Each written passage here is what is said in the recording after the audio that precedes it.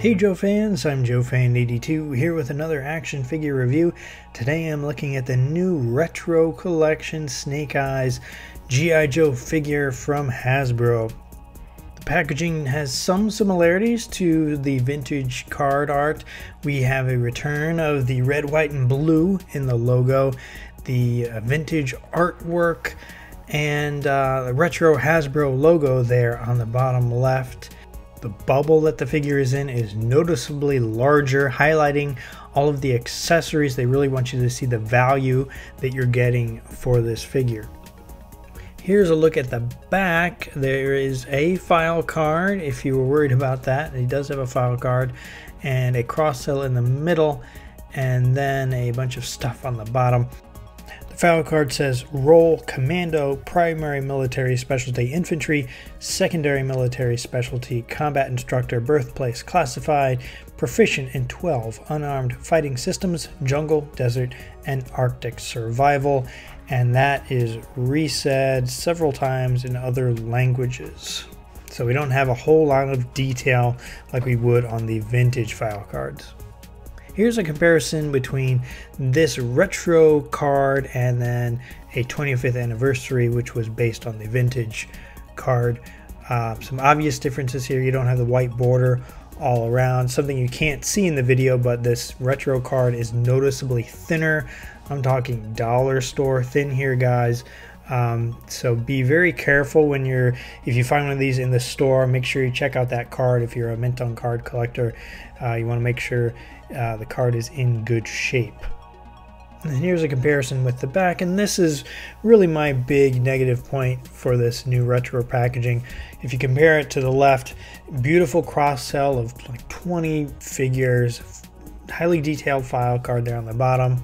On the right, half the card is other languages, because probably they are cutting costs. Instead of shipping out one item per language region, separate items, they're producing one item and just sending that out everywhere. So to save costs, we're getting not as nice a packaging, and the file card is lacking too. They don't even say the names of the characters in the cross sell, so you don't even know who they are. Not a huge fan of the retro packaging. And here he is out of the package and all geared up. I have most of his accessories on him. He can't hold all of them, but most of them, and he's looking pretty good. We have seen this basic figure before, first in 2011 and then again in 2016. And here is a comparison with the 2016 version that I have. I think this new retro version might have a slightly lighter shade of black, but I could be wrong. You know, your eyes get weaker as you get older, so let me know in the comments if you think there's any differences in the paint. But a few noticeable changes here. This retro one has a couple additional paint apps, a few spots of gray here and there. His knee pads are a shiny black compared to the gray on the previous release. My older one has a bit of a modern wobble to him, as you can see here. Wasn't too thrilled with that, but the new one is solid as a rock. So points for the retro guy there. This one, the previous one, has an Arashikage symbol there on his shoulder. The new one does not. He actually does not have the Arashikage symbol anywhere that I can find on the figure or his accessories, and I'm okay with that. I'm okay with Snake Eyes only having it as a tattoo on his arm. Anyway, the back, you can see pretty much the same, just a couple of paint apps. The previous one had that star logo that they were trying to get to be a new logo for the G.I. Joe team, and I don't think it really caught on, but that's missing from this new version. And a couple spots that were black painted gray, but overall same basic figure. I'm not a huge fan of the knife here. it sticks out a little too far. It's a little too loose for me. I mean, it's not going to fall out, but see, it's really loose, and from the side it just looks a little weird to me sticking out that far. So I usually take mine out.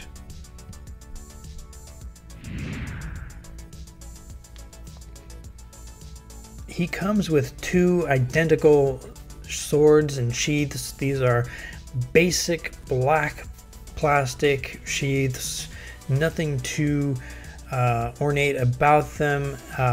Basic swords, silver and black grip, nicely sculpted, and they fit in perfectly in the sheaths. The sheaths go in the hole on his back, and then they hold a hole on his web gear, and they look pretty good. It comes with this very tiny black pistol, very thin, and it also comes with a silencer that slides on the tip there.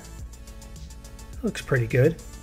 And this little gun goes in the holster on his right thigh.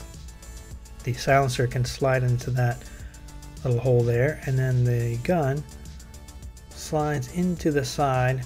I'm mostly showing this to those of you that may not have picked this figure up before, just so you know. And yeah, looking pretty good. It comes with another handgun. It's probably twice as thick as the last one. Nicely sculpted, holds it pretty well. And one of his signature Uzis. I wish he came with two. This is in black plastic. He looks awesome with it. It comes with one additional sword. This is much longer and more detailed than the other two swords. He doesn't have a sheath for it, so he has to hold it. He doesn't have any other way to carry it around, but it's much bigger than the other two swords, and quite a bit of detail there on the handle, on the grip, but a very nice accessory, nicely done. I'm not sure what this is. It's probably my least favorite accessory he comes with. If you know what it is, let me know in the comments. It's okay sculpted, I guess. The only way you can hold it is here over his shoulder. It's a pretty tight fit. I'm not a big fan of it, so I'm probably not going to be using it. And another silencer in case you lose the first one. And of course, a black figure stand. I like that they kept the figure stands we're used to with these modern figures on the bottom. Copyright 2007. This figure is very nicely sculpted. Has all the same detail that we're used to with the modern figure. Gets some pretty good poses. Maybe not as many poses as you will with a 6-inch classified figure.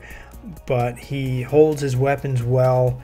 He has a lot of detail, a lot of accessories. And here is a little comparison with some of the previous releases from the 25th anniversary all the way up through the 50th anniversary. And obviously some similarities and some differences, but overall the same basic concept is the same. He is G.I. Joe's resident ninja.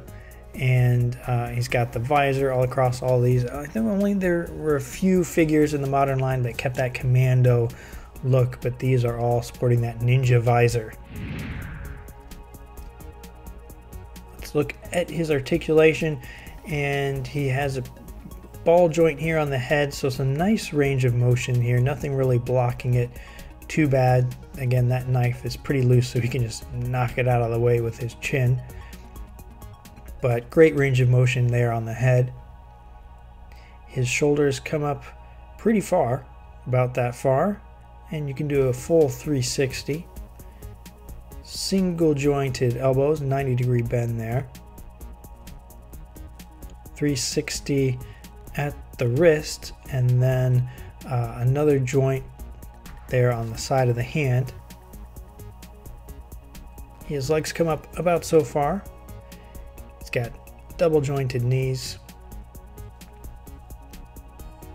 360 turn at the ankle, and then another up and down joint there as well. Here's what he looks like without the web gear. Usually these modern figures tend to not look so good when you take the web gear off. I don't think this looks too bad. The waist could be a little thicker, but here he is without the web gear. So overall, I would say this is a must buy if you do not have the previous releases of this figure. If you do, then this could be an easy pass because it's the same basic figure with a few additional paint apps, and that's about it. The packaging, again, not great. A half-hearted attempt at recapturing some of the nostalgia of the vintage line, but doesn't quite nail it. So overall, I would say pick it up if you're a completist or you missed the previous releases. If you like this video, go ahead and hit that subscribe button so you don't miss any of my future videos. Check out all the other G.I. Joe content here on my channel. Thanks for watching, guys, and I'll see you next time.